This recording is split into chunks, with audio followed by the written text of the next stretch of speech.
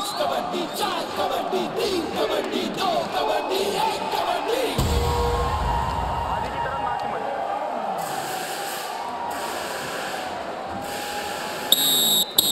दोनों टीमों के बीच इससे पहले 10 मुकाबले खेले गए। पटना पायरेट्स ने 7 और दबंग दिल्ली ने सिर्फ 2 मुकाबले जीते, लेकिन वो कल की बात थी। आज कहानी बदली हुई है और अब चंद्रन रंजीत पहली रेड पर आए हैं। 51 रेड पॉइंट था उन्होंने अब तक लिया पिछले 5 मुकाबलों में, ये उनका प्रदर्शन रहा है।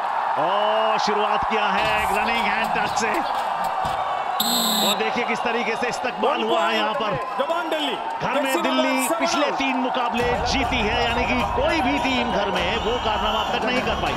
और ये सुपर टैकल अपॉर्चुनिटी है। वो नॉर्मली इन मोमेंट्स में पंगा नहीं लेते। एक और पॉइंट ले गए, वो मांग रहे हैं 2 मिलेंगे 2। दबंग दिल्ली जर्सी नंबर 8 2 आउट। क्या जबरदस्त शुरुआत की है दबंग दिल्ली ने। मुझे लगता है कि पटना पायरेट्स के कोच को, खैर अब वो टाइम आउट क्या लेंगे, 2 तो निकल गए, अब सिर्फ इकलौता बाकी है।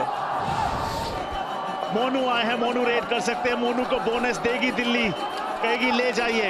टच पॉइंट से रिवाइवल मिलता है, नहीं मिलेगा। रविंदर पहल के नाम ये पॉइंट, बोनस ये फास्टेस्ट ऑल आउट इस सीजन का।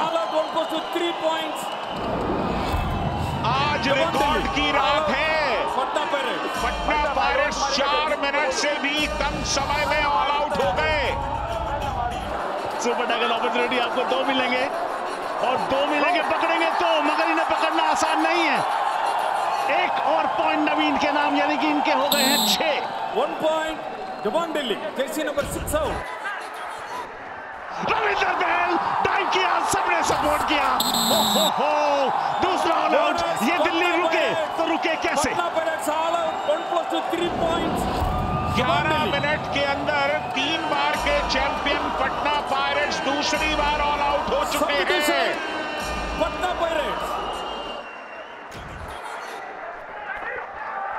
और इस बार प्रदीप ने कमाल कर दिया। ये क्या सुपर रेड है। जी हाँ, ये सुपर रेड है, प्रदीप नरवाल की सुपर रेड। और जब ये सुपर रेड लगाने लग जाते हैं तो इनको रोकना मुश्किल ही नहीं नामुमकिन हो जाता है। कैसे लगाई सुपर रेड प्रदीप नरवाल, ये देखिए, इंतजार किया, स्प्रिंग इन द स्ट्राइड, वहां पर उनकी थाइज में आए।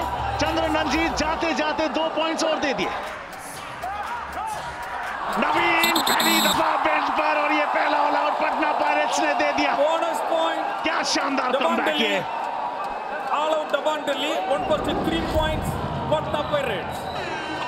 लगातार 8 पॉइंट लिए हैं यहां पटना पायरेट्स ने।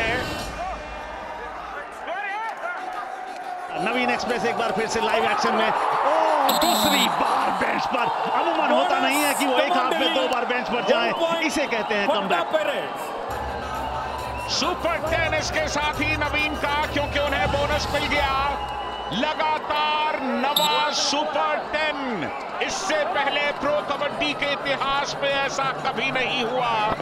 नवीन ने वो कर दिया जो सचमुच हैरत अंगेज है। डू और डाई की आवाज, यानी हूटर की आवाज आपने सुनी, और ये डू और डाई में उठा लिए गए विशाल माने के द्वारा। 1 पॉइंट दबंग दिल्ली। प्रदीप नरवाल बेंच पर। प्रदीप नरवाल एक और सुपर 10 की दहलीज पर दस्तक देते हुए, जो उनका 5वां होगा सीजन का, मिल गया। किसको भेजा बेंच पर? रविंदर पहल को। पटना पायरेट्स। और इसके साथ ही प्रदीप नरवाल ने एक और सुपर 10 यहां पूरा कर दिया है। कुल मिलाकर 5वां सुपर 10।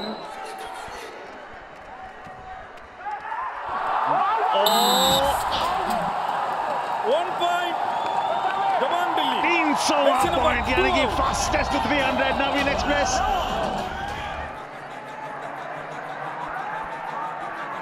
और ये लीजिए, सफाया कर दिया जोगिंदर नरवाल पर, टच किया, ऑल आउट। दिल्ली, यानी कि 3 पॉइंट दिल्ली को, नहीं उनके ओपोनेंट्स को।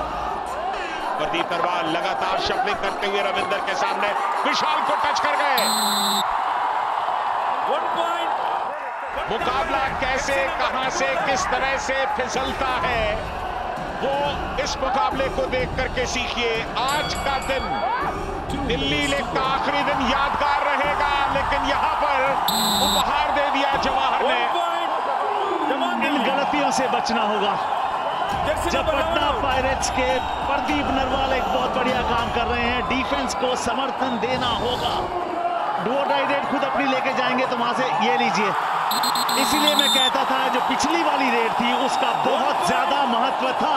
पटना पायरेट्स ने गलत टैक्टिक्स के जरिए मुकाबला हारा। क्या जबरदस्त तरीके से टैकल हुआ है इन आखिरी लम्हों में। इसके साथ ही ये मुकाबला समाप्त।